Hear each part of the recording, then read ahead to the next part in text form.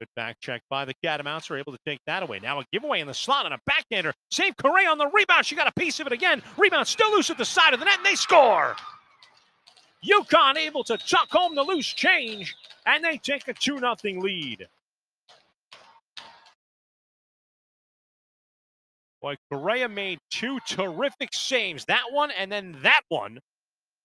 But she just couldn't keep the pad down, and the Catamounts just couldn't get back in time. A bad giveaway in the high slot. UConn takes a 2-0 lead.